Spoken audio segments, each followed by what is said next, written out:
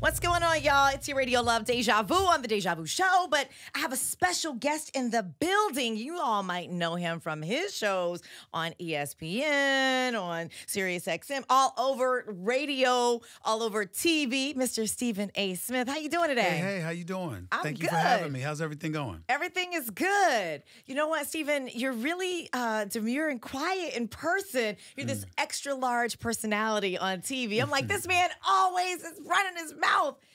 But we're glad to have you in here. You got to conserve it. You bring it when it's time to bring it and dial it down when it's time to dial it down. I was really expecting you to come all in. Yeah, how you doing? No.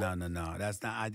I talk differently amongst the fellas than I do in a room full of ladies. That's always been my MO. You can talk that game to us too. Now, come on. Not that I know anything about sports, but go in the mall and I'm bringing it. There we go. There we go. All right. So what's going on? You're here today in celebration of HBCU week, right? Tell me about your partnership with that and why you decided to get involved. Well, I mean, the mayor of Wilmington, Delaware, Mayor Persecki, along with the governor of Delaware, John Carney, and those guys had me down in Delaware where they were honoring me a few months ago. A guy by the name of Earl Cooper and Ashley Christopher, they were, co-creators of this HBCU week. It's the third annual HBCU week where, you're just trying to bring attention to HBCUs and to let a lot of African Americans know that there's a lot of opportunities that are out there associated with HBCUs, and the more attention that you bring to it, the more they may be interested in actually attending HBCUs. Clearly, the attendance record in terms of participation with HBCUs is elevated, but not to the rate that traditional colleges out there have elevated. So HBCUs have a concern for that. They looked at me as one of the individuals that could help with that cause. Obviously, I'm a graduate of Winston-Salem State University, which is an HBCU. That with this particular event, they've got an HBCU fair that day, throughout that day, where if you're a senior in high school and you show up with your grades and the appropriate SAT or ACT scores, you could get a scholarship. You could definitely get enrollment into a college on the spot. That's amazing. And so I saw that they're going to have like 30 different colleges represented there. That's right. Marching, Battle of the Bands as well from various HBCUs as well. So it's all a good thing. I know that I wouldn't be where I am today if it wasn't for an HBCU helping me and assisting me the way that it did. And I always promised Coach Clarence Big House Gaines, a legendary basketball coach that I played for, I always promised him that I would give back because that's the one thing that he asked of me.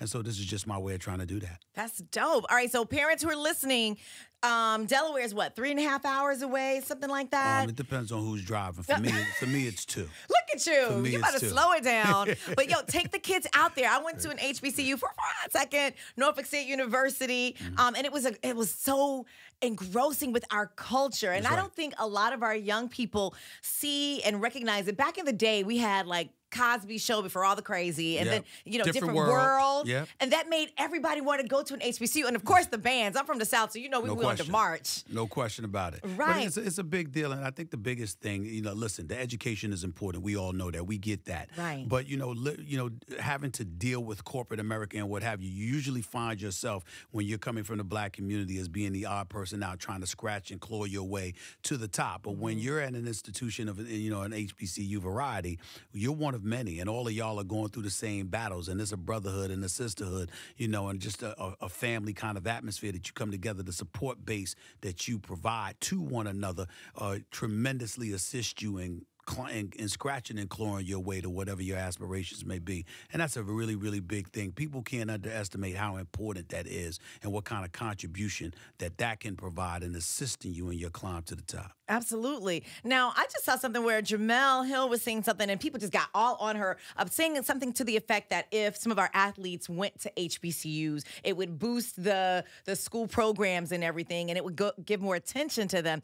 Do you concur with that? Do you agree? First of all, her article was absolutely right in terms of, it was very idealistic in terms of what should happen. She's absolutely right. She's not wrong about that. If you had a few marquee athletes in the world of basketball or football that banded together and decided that they were going to go to an HBCU, the world would have to pay attention to that. There is no doubt about that. But I think that from a realistic standpoint, I don't think that's something that's ever going to happen. She was speaking from a very idealistic perspective, which she does. I know her. She's absolutely absolutely great, and I get all of that. But from a realistic standpoint, with the money that's invested into these institutions, the level of television exposure that they get, the manner in which those things can materialize into something greater for them and their families down the line more immediately than ever before, you just don't see, I just can't see them ever trying to make that move where they go to an HBCU. You got Power 5 conferences, for example, signing contracts that exceed hundreds of millions of dollars. Yeah. And then when you see an HBCU, they're talking about, well, last year we made $18 million. I mean, it's just night and day. And in that regard, But it's those guys don't pay unfortunate, attention. though. It is unfortunate. It would take somebody to just make that change. No, seriously, for them to go and just one person to do it, don't you think? Well, if one person does it, it's assuming that many will follow. When in reality, probably a few might, but not many, because the lives of the many outweigh the lives of the few, as they say. And when you look at the money that's out there and where they funnel money into and the attention that they give, and you're able to garner from that for yourself, you're just going to look at that opportunities, particularly when you're an athlete coming from an impoverished background. It's going to be an uphill climb for you anyway. So you're literally pursuing sports in part because you love it, but in part because of what will materialize from your participation in that sport. But wait, you participated in college sports but I wasn't. State? If I was good enough, I would have been at the University of North Carolina instead of Winston-Salem State. Now, it just so happens that I went to Winston-Salem State and I benefited tremendously from the experience there as a professional journalist studying mass communication, the support base that I had, the professors that I had.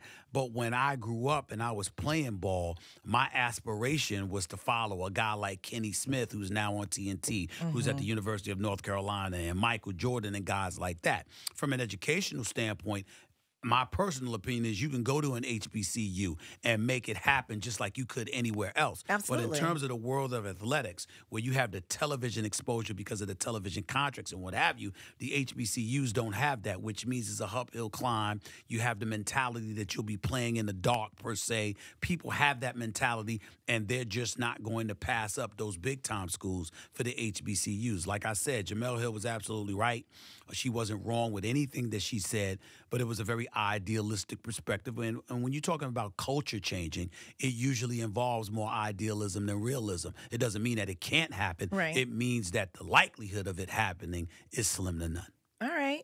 So talk to us about when the sports bug actually bit you as far as being a journalist, because it just seems like out of nowhere, I started hearing your name. I'm not a sports person, of course, but my husband will have it on. I'm like, but that's how I knew you. Yeah. But you were everywhere. But before then, did it begin when you were at Winston-Salem State? I was always into sports. I always watched sports and what have you, and I was an aspiring basketball player.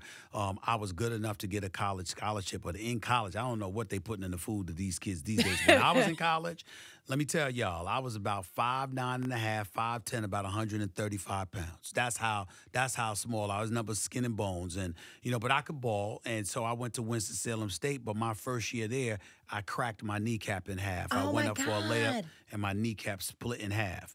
And when it split in half, and I had to quit school just to come back to New York to go through extensive rehabilitation, because we didn't, again, talk about the money that's available to you, the technology, the equipment, the money that they had in these Division I programs with the bigger schools. They didn't have that at my HBCU. So I had to use my mother's insurance, go home, go through physical therapy intensely for about 9-10 months, and then come back to school. When I came back, when I was gone, my mother said, well, what you gonna do? Because you had an injury. Now what you gonna do? Right. And I said, well, they say I could write. I'll be a sports writer. And I started writing for the school newspaper, and that turned into me writing for the local daily newspaper. Ultimately, I got a job at the New York Daily News to start my career after numerous internships as a high school writer. Say that again about the internships, because everybody thinks they're just going to come back in to be a star. I'm very big on internships. Listen, a degree basically means is I can read, I can write, I can comprehend. But it doesn't tell an employer what actually your skill set is, and more importantly, what your passion is. When you have an internship, it indicates that you're committed to this craft, that you're going for it. And as a result, an employer is more receptive to bringing you on board. And so I got an internship with the Atlanta Journal-Constitution, Winston-Salem Journal, stuff like that. Ultimately, the New York Daily News hired me as a freelance writer. That turned into a high school position a couple of months later. 14 months after that, the Philadelphia Inquirer came calling. I got promoted 9 times inside of 10 years. And as a result of that, it turned from that. And then I went into TV while I was writing for the newspaper, CNN. So, but wait, okay, so when did the TV thing come calling? Because you're writing, you're great, right? But how did they know that you had something that was going to pop on TV? The NBA had a lockout in the 1998-1999 season. The players were locked out by the owners. And I was writing for the Philadelphia Inquirer, and I just had sources that was feeding me all this information. And so when they were feeding me this information, everybody wanted to talk to me because they saw my articles in the paper. So the local guys in Comcast, one of the leading voices on Comcast at the time in Philadelphia, is a guy that now works in New York for NBC. His name was Bruce Beck. He still works here at NBC now. And he would bring me on to talk about the lockout. I knew that they wouldn't pay at Comcast. I did not care. I asked for one thing and one thing only. I said, can I get, at the time, a VHS or a DVD copy of my appearances? Right. I kept that and used that to build my portfolio. And then when CNNSI saw that, they asked me to come in for an audition. I knocked it out the park. They hired me on the spot. I worked there for 2 years. Fox Sports came calling, worked there for 2 years. ESPN came calling. Stephen, bring me up to speed with what's going on sports-wise. I don't know, so I always preface this. Y'all know I don't know my sports. I know Cowboys because hubby Lish loves Cowboys. Oh, Lord. Excuse me? They just won last week. I know that much. Well, they beat the hapless New York Giants, who have one player in Saquon Barkley and pretty much nothing else. We'll find out what the Dallas Cowboys are made of. They're a good team, but are they winning the Super Bowl? Hell no. How do you know that? Because I don't believe it. They got a black cat running around their franchise. Something will happen. Just let it marinate. Stop being evil. No, I'm not evil. I'm a Pittsburgh Steelers fan. I'm not a Dallas Cowboy fan. And Dallas Cowboy fans are the worst people on the planet. They are not. They turn up. I went to one of the what is it, the tailgating things at the stadium. It was crazy. I've never seen anything like it. The Dallas Cowboy fans are the most delusional people you'll ever meet in your life. They can go 1-15. They can go 3-13. They are America's team. Their season can end on January 3rd at 7 o'clock, and by 7:15, they're like, we're going to win the Super Bowl next year, right? This is what they do every single year, and it's 24 years and counting that they have not won. You know what? Don't run stats to me. Do not do it, Stephen. I'm just giving you facts. Do not do it. 1995. 1995. All right, so what's up with AB, this guy that we're hearing so much about? Antonio Brown. Why are we hearing about him? And now crazy stuff is going on. They just gave him a $15 million contract, and now we're hearing lawsuits? You were hearing about him over the previous few months. Number one, because he wanted to force his way out of Pittsburgh because the guaranteed money had expired, and he wanted out because he wanted to get paid. Did you think he should have stayed there because that's your team? Yeah, was he good? He's sensational. He's a sensational player, one of the top 2 receivers in football. But he can be a headache, but he was worth it. But what the problem was, they weren't going to pay him. He wanted to force his way out. Plus, he wasn't getting along with Big Ben Roethlisberger, the quarterback, so he wanted out. They ultimately traded him to the Oakland Raiders for a 3rd round and a 5th round pick. They gave him a guaranteed $30 million deal. Despite the $30 million in guarantees, he engaged in what I consider to be clownish and very buffoonish behavior. He was acting up on social media. He was calling out dudes, black dudes, Uncle Toms, throwing his whole former coach under the bus, throwing his former teammate Ryan Clark under the bus, talking bad about Big Ben Roethlisberger and what have you. Then he goes to France, goes through some cryotherapy treatment, jacks up his feet to the point where the bottom of his feet had a thick layer of yellow coating his entire foot, which was disgusting. So he had that, and he couldn't practice. Then they overcame that, and then there was a helmet issue. He wanted to wear his own helmet, the helmet that he had been wearing for the previous 10 years. What happens? He files a grievance against the National Football League. He loses that. Files a second grievance against the National Football League. Keep in mind. So all this is over a helmet? Yes. Now, keep in mind, there are, at the time, 89 players on a roster. There are over 2,000 players in the NFL at this particular moment in time. He is the only one that was complaining about the helmet. The only one, okay? So he threatened to retire and all of this other stuff, and the Raiders were getting tired of it, and ultimately he squashed that. But the Raiders had fined him because rather than just complain about the helmet, he would skip practices, not show up, and stuff like that. This sounds like a 2-year-old throwing a tantrum. Absolutely. So the Raiders fined him. Once they fined him, He stepped to the GM, got in his face, threatened to punch him in the face and all of this other stuff, was relieved from practice, was supposed to meet with the coach a particular night, stood the coach up, didn't show up. And then after apologizing to the team at approximately 12 noon West Coast time, about 45 minutes later, he goes on social media and not only calls out the team, but literally divulges a private conversation with him, the coach, and some videographer over YouTube. Upon that happening, they immediately let him go. All right. The Patriots picked him up inside of 3 hours, gave him a 1-year deal, $9 million guaranteed, $1 million sign-up bonus, $5 million in incentives. He posts on media, businesses booming and stuff like that. You know, he's running all around and all that. Running all around and all of this other stuff. And then less than 48 hours later, we learned that a former trainer of his by the name of Brittany Taylor is accusing him of pushing her head down on the bed and forcibly raping her. And she's filing a civil suit against him. Not a criminal. It's not a criminal case, but the NFL is investigating. They're scheduled to speak to her next week. And as a result, there's a debate as to whether or not he's going to play or ultimately be put on the commissioner's exempt list. And for those who don't know, the commissioner's exempt list is a list that the commissioner has. Basically what happens is that the commissioner is allowed to pull you off the field and disallow you from playing because you're bad for the league. It doesn't take away your money. You still get paid your salary, but it prohibits you from playing. And right now, he's in jeopardy of that happening to him. A lot is contingent on what happens with the meeting between the league office, the commissioner, and Brittany Taylor, the person who's accusing him of raping her, who, by the way, is getting married this weekend. Oh, my God. This is crazy. Yeah, that would be Antonio Brown.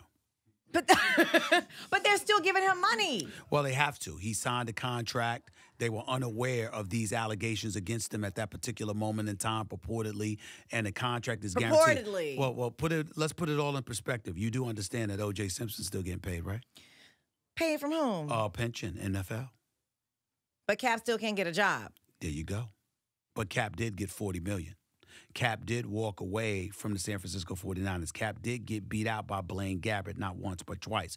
Colin Kaepernick did go 3-16 in his last 19 starts. There you go, give me these stats again. I don't know what that is, but he still can't get a job. I didn't give you stats. I gave you a win-loss record. Okay, 3-16 in the last 19, 1-10 in his last 10 starts. I will say this. As a black person, you cannot help but support Kaepernick for the stance that he took. Okay. But I would remind everybody that when he took San Francisco to the Super Bowl and when he took them to the playoffs thereafter, there was no kneeling. There was no protesting going on when he was winning. The national anthem was the same national anthem that was being played then. But the stuff wasn't going on as prevalent as it was during the time when he decided to do that. Some people would disagree with that. Some people would talk about police brutality or brutality on the part of police officers and some of the plights that black folks have been going through. We've been going through it for many, many years. Yes. We were going through it when Colin Kaepernick was taking the team to the Super Bowl. He was not kneeling then.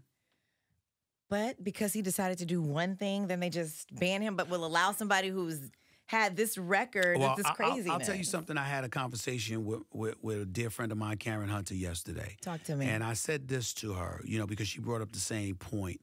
And I said, you know something? The black plight in the United States of America, forgive me if I don't expect white billionaires to relate to that. They don't give a damn about that. They give a damn about their bottom line, making money and doing what they can to continue the money flow going. Keep in mind that at the time that Colin Kaepernick protested, each owner was handed a check for $226 million in terms of the profits that they had generating from the television deal and all of that stuff with the NFL. And they were still complaining about being worried about money. So just imagine, if you put in perspective, you're a billionaire. Right. You're pocketing $220 million in the palm of your hands via a check. And you still got a problem with the potential that this guy may cost you $10 million. Does that sound like individuals or a collection of people that are concerned about our issues, or are they concerned about theirs? Of course they're concerned about theirs. I don't expect white billionaires to relate to the black plight in any way. I expect us to be able to showcase to them how it's in their best interest to capitulate to some of our wishes and address some of our concerns so we don't make our problems their problems. But make no mistake about it, don't ever assume that they're going to care enough about our issues. We have to care about our issues. Don't expect anybody else to do it. We do care about our issues, but we're going to leave it there. We're going to I leave know it there. we do. But I do want to circle back to HBCU week. What will you be doing out there? Are you broadcasting live? You're going to bring out some of your famous celeb friends? First Take is going to be in the house. We expect to have folks from the Eagles there, folks from the 76ers there. Irvin Magic Johnson is showing up in attendance. He's a vendor for a couple of HBCUs, and obviously he'll be there because he wanted to participate. I asked him to come, and he, gleefully accepted my invitation. Gleefully, huh? Yes, he did. Yes, he did. Yes, he did. Yes, he did. And so that happened, and I'm hoping to have a couple of more people. I'm not going to mention who they are because they haven't committed yet, but I'm working on a couple of things. And again, the objective is very, very simple. HBCU week is incredibly important. The objective is to bring attention to HBCUs. You can go and check it out at hbcuweek.org. Check it out on social media at HBCU Week. And the goal is, there's a lot of people coming and emanating from the African American community. We know the importance of education. Absolutely. We know what HBCUs can do for us as individuals as well as for our communities. I'm a living testament to it because I'm doing quite well. And I graduated from Winston-Salem State University. I ain't graduated from some Ivy League school. All right. I go up against somebody that comes from an Ivy League school every day, and if you watch the show, you see what happens to him. So Stephen A. Smith. It is what it is. It is what it is.